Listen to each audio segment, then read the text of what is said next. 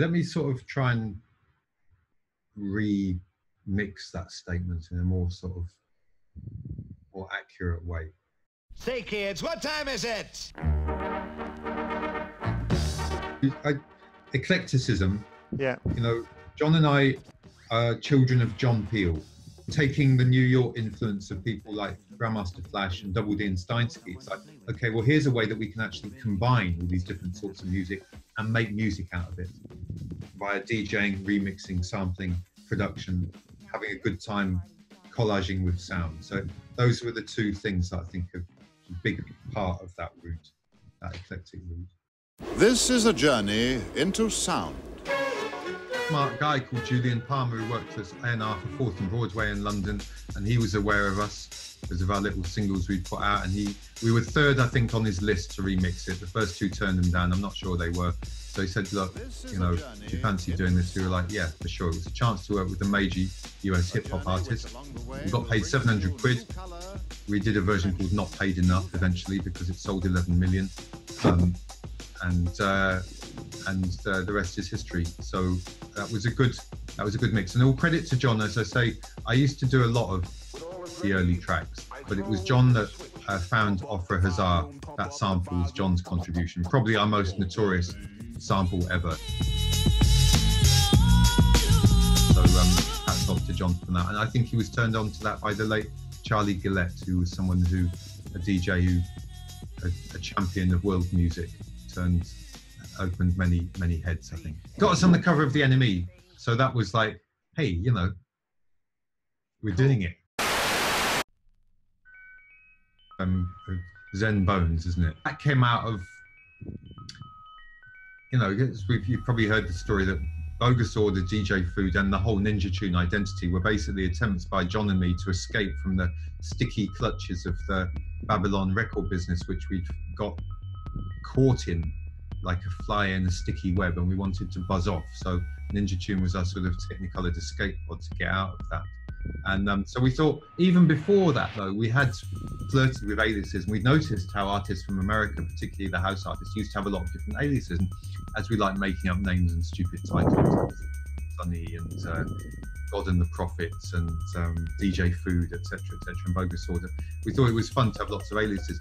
And so Bogus Order sort of slept for then, you know, 25 years or so, until,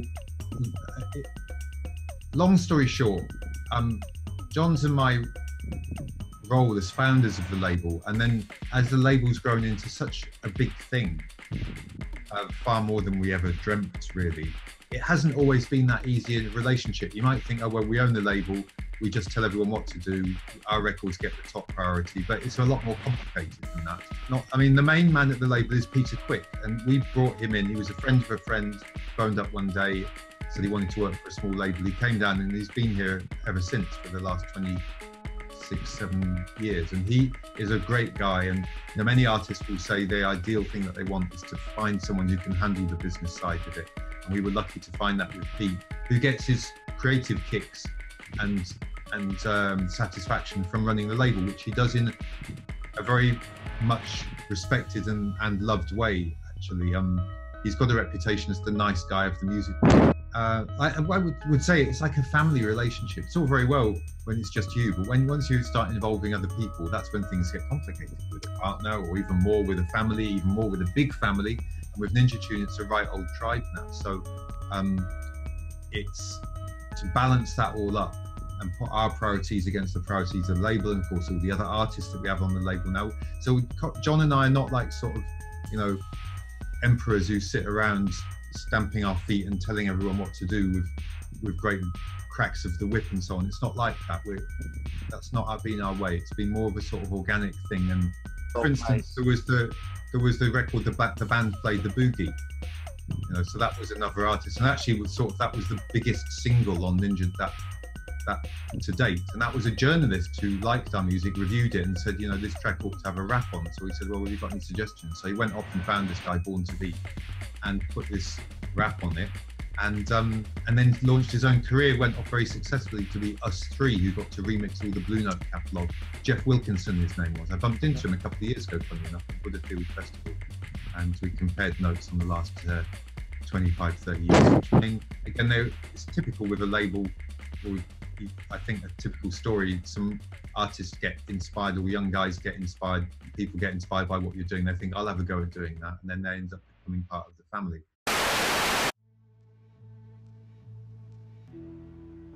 But to go back to Bogus Order, my long-winded sort of circuitous explanation is that we decided that actually Ninja was formed to put out John's and my music. That was the raison d'etre of it, and that kind of got a bit lost along the way, and you know, as I say, it became a much more complicated story. So we were like, well, actually, we're still here. We've got a lot of tracks which we want to put out. They don't all fit the Coldcut name. Everything Coldcut's got to, you know, be of a certain. That's our biggest identity, if you like, and that became a whole story in itself. So we wanted an identity where we could release other types of music without so much scrutiny. And that was partly why we resurrected Ahead of Our Time, not just Bogus Order, but the original identity of Ahead of Our Time, which was before Ninja Tune, which was, again, John's and my playground to do whatever we wanted before Ninja became such a big deal. So that's the reason, similar sort of reason for the rebirth of Ahead of Our Time. So most of those tracks there were made by John, actually, over the last few years. A good example of how John sort of really mastered that craft. And he used to make jewellery, and he has a very sort of particular perfectionist way of doing things. And I'm a bit more sort of manic and wild and, you know, too much all over the place sometimes. So that's part of how our dynamic works, is sort of balancing each other like that. So as you've probably seen, I've been fascinated by the software and the multimedia.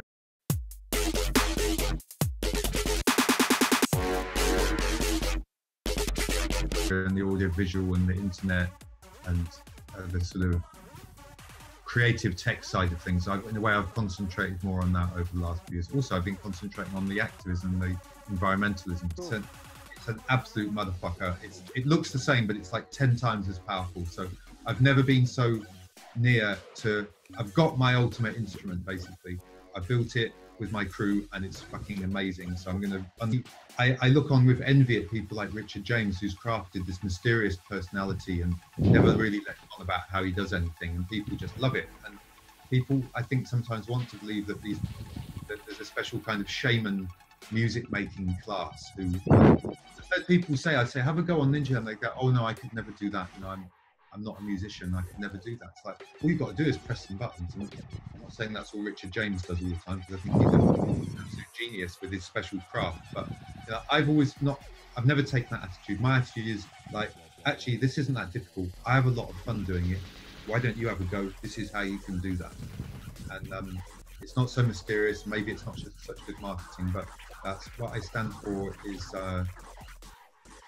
fun and democratizing it, making it as available as possible to everyone. I think the world would be a better place if more people spent their time making music and less time fighting. There, Pixie is a sort of, I don't know if you've read the blurb, but it's like a small cut down player version of a much bigger thing, which is a kind of modular visual synthesizer. The most important thing is it's a fun way to fuck around with visuals and create stuff. I don't get into holy wars. Their devoted following includes John Peel, who only this week chose one of their songs for his Desert Island discs. Here they are in collaboration with Mixmasters Coldcut, The Fall.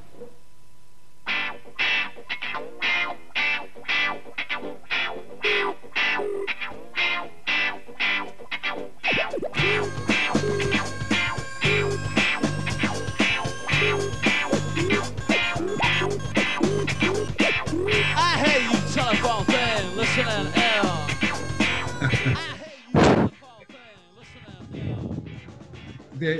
He was a character. I think that at that time we were into hip hop, we loved it, but there was no real British rap that sounded any pop. So to my mind, he was a sort of British rap that was authentically British, but yet had something of that kind of playfulness, fuck you attitude,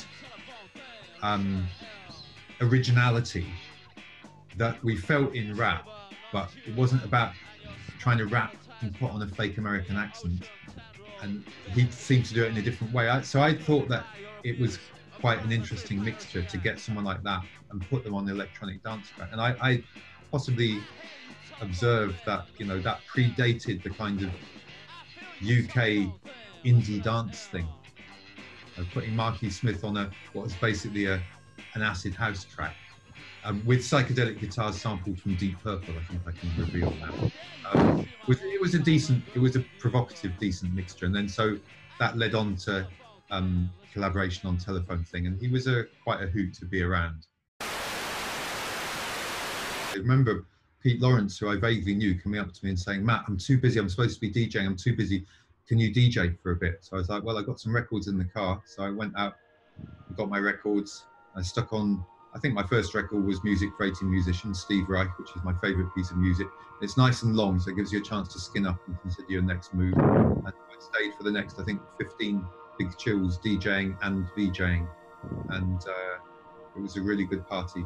And as regards Autumn Leaves, that was a song that my parents used to sing. We didn't play musical instruments in my family. My sister played the piano, but the rest of the family just used to sing. And so we learned all these songs from mum and dad, like old jazz standards and Trouble in Mind and Sister Rosetta Tharpe, you know, quite some black music actually. And then the Temperance Seven, who my dad was at college with, who were a bunch of sort of clever, cool, white hipsters at art college at the Royal College of Art in the 60s. Who were totally inspired by 30s black music and decided they'd have a go themselves. George Martin produced their record, it was #1 in the 60s, and still sounds really good. So I know all those songs as well. And Autumn Leaves, I don't know if I ever heard the original, but we used to sing it, so I knew it. So I thought it was a time when everything was being covered and all these, the soul to soul beat was in full effect. Massive Attack were just bursting onto the scene with, I wanted to make a track like Unfinished Sympathy, really, which I consider is probably the single best track of the entire movement for the last 30 years or whatever. And so I thought I'd dig a little bit further back, because that Autumn Leaves is in fact a 50s song. In fact, it goes back to the 30s, because it was originally a French poem, then set to music by Cosmo Preve, and then translated into English and the extra verse added. So interesting how a song can morph like that. And then yeah, we were on Arista at the time through, like I say, being stuck somehow in the sticky web of the music business. And they were like, "Yeah, this sounds like a single. Let's put a house beat behind it." It's like, my dead body. No, let's get Mixmaster Morris to remix it. And he worked his magic. Probably my favorite DJ, Mixmaster Morris. And ambient music. It was an oasis. It was a refuge from the thudgy-like and sort of ecstasy and then coke-fueled McDance that just dominated everything in the 90s. And so we were on a different tip, and Mixmaster Morris led us to another lush land, and that was one of the soundtracks for that. Yeah. I'd like to get around to it, because I listen to that sort of music with great enjoyment, and I do experiment with stuff like that. I think we need, actually, I've got an alias, a new alias. It's called NDIPA, NDIPA, and it stands for New Directions in Psychedelic Ambience. But NDIPA is, I would like to release some purely ambient music, and that's a project which sooner or later I'm going to get my finger out and get out there in one form or another. And can you tell me who your partner in crime is on that? He is a guy called Darren Sangeeta. He's a very good friend of mine. In fact, I don't know if you know, but I had a pretty savage car crash last year, and I'm very lucky to be here. Yeah, well, me and my wife had a major car crash. I mean, only 6 months ago, I couldn't walk down to the end of the road. But I've made a really good recovery.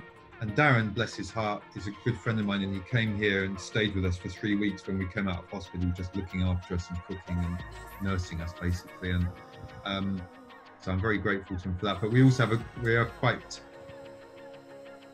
productive music creators, and we're both into apps, and he advises me with Ninja Jam, and he makes fantastic music. He's a real Indophile, so he always goes to India every year, and he's got all these amazing Indian musicians that he does kind of fusion music And if you look up Sangeeta Sounds, S-A-N-G-I-T-A, Sangeeta Sounds, you'll find plenty of music by Darren under various aliases.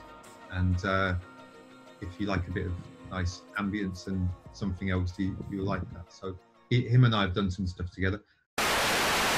This is a journey by a journey which along the way will bring to you new color, new dimension, new value, and a new experience.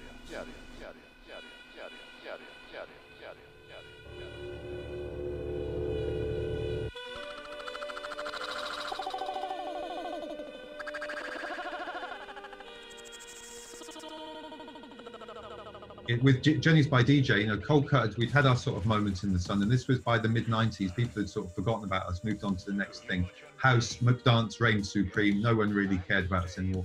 When the guy from Journeys by DJ phoned up and said, "Do you want to do this?" I was like, right, I'll show these motherfuckers that we're still a force to be reckoned with. And it was like, that was the motivation behind it.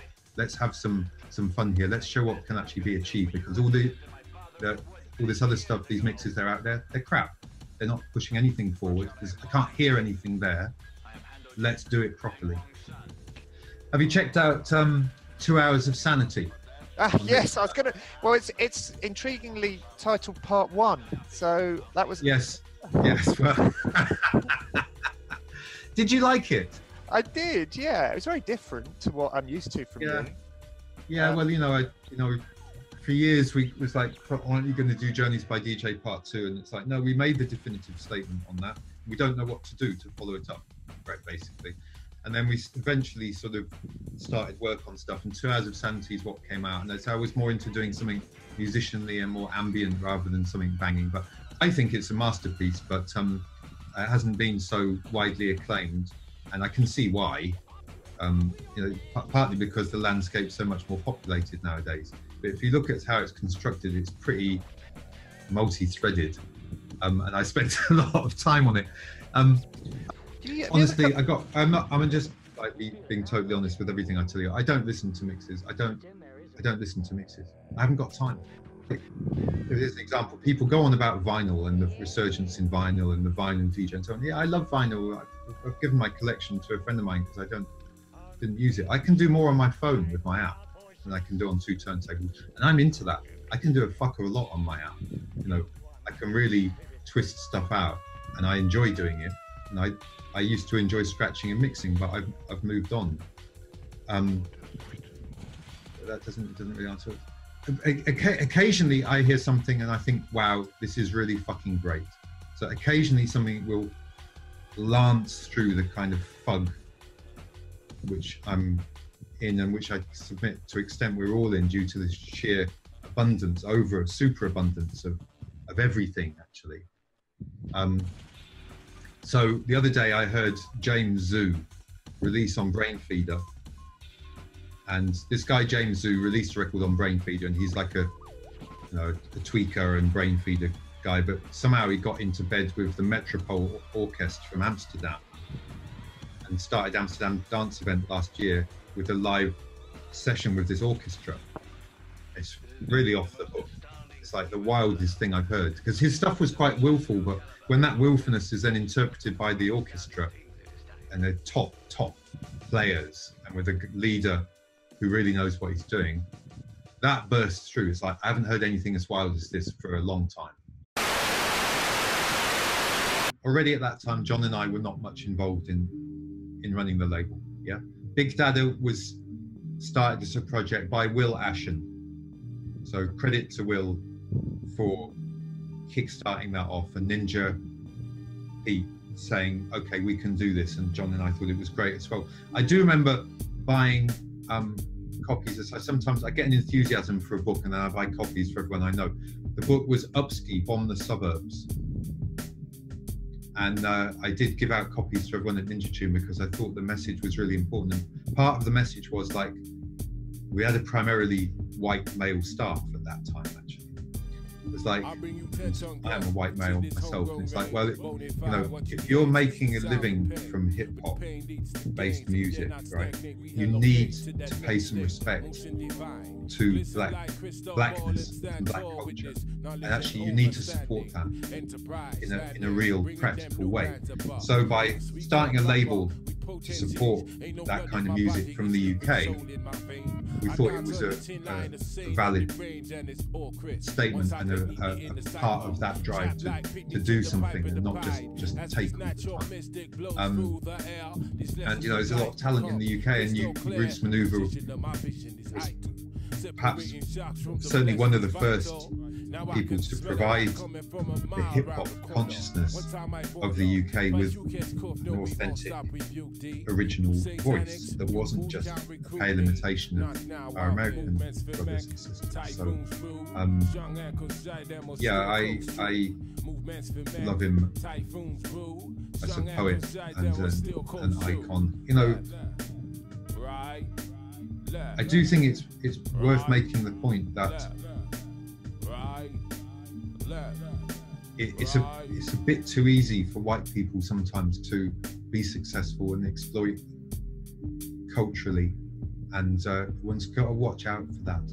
Anyway, you know, Rodney is an original and a true poet. I love him as well.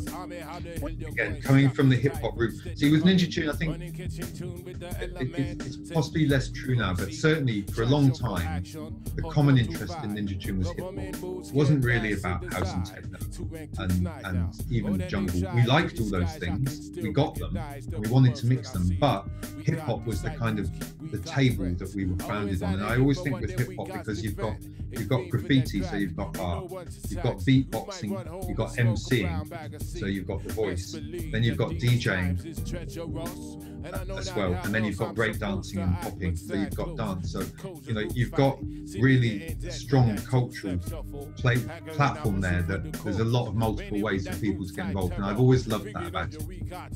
So you know, that's a big part of the success of Ninja Tune, I think, is because we fell in love with hip hop at the right time, and then as it sort of grew, you can still trace it back to that common root. We got to get them straight.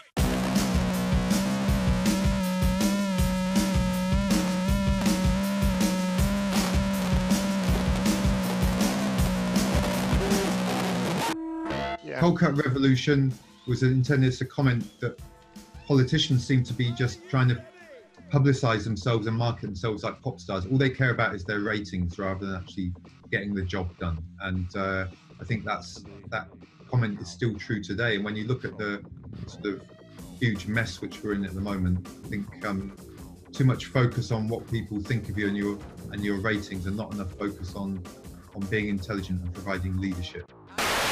Well, I was supporting Extinction Rebellion a couple of weeks ago. I played the first set on the Pink Boat at Oxford Circus, and Ninja Tune paid for that sound system actually.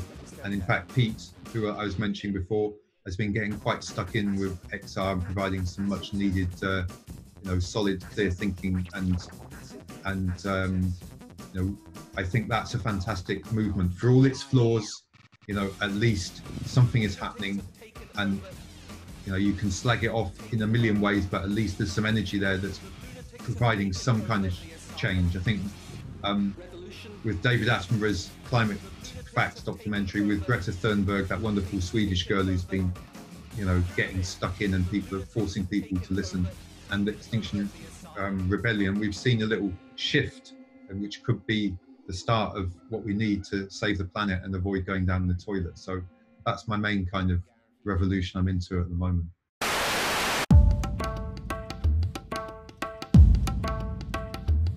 You know, I thought Kajra Mohabbat Wala, which was the Bollywood track after the last album, was a pretty slamming tune. And Adrian Sherwood, who we've become, I spoke to him, I'm getting him to do a remix of our new stuff actually.